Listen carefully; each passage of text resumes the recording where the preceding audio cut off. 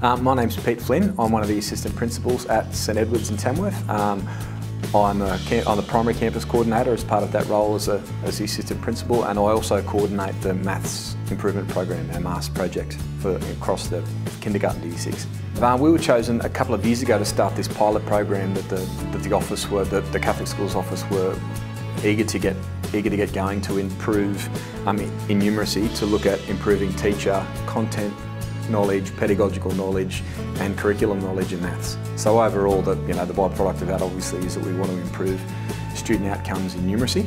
My role as the MAST is to coordinate that at a school level so that when those programs are written, unpacking those programs with teachers, co-teaching with teachers in the classroom, helping plan assessment, looking at modelling different parts of the lesson where needed, supporting teachers with differentiation and according to student needs in their classroom. So that's my role at school level. There's about, I think now 14 Catholic schools in the diocese that are now looking at that project.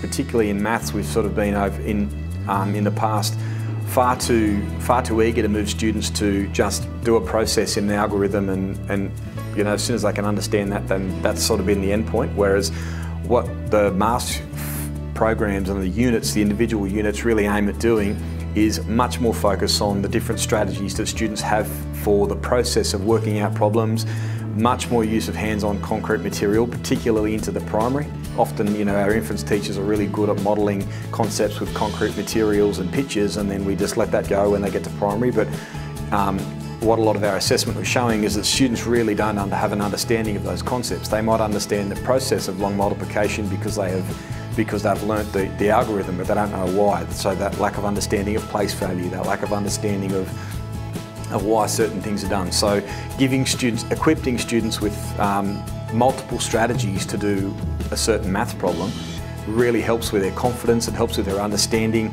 and most importantly, it helps them to apply that knowledge to a new scenario because they have multiple strategies that they can use.